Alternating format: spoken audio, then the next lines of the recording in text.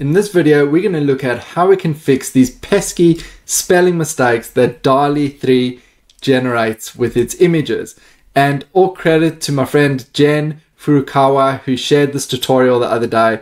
Saves me so much time and I wanted to share it with you all.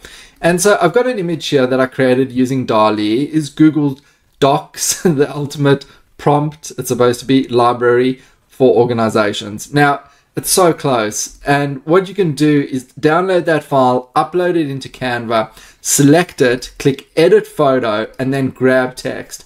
And what Canva does is it scans through this image, identifying what the text is, and then makes it editable. So we can fix these little spelling mistakes.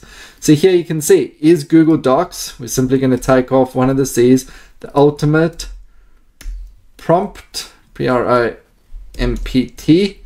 library, and it's missing 4 organizations. So we just got to make that a bit smaller so that it all fits there. And done. That has fixed this problem. We can now simply go to share and download it in whatever format that we would like. But just such an effective way to fix these little spelling mistakes that DALL-E creates, especially when it's just so close. So thank you, Jen. I hope you found value in this video as well. It's definitely helped me. As always, if you've got any questions, please let me know. Otherwise, look forward to seeing you in the next video.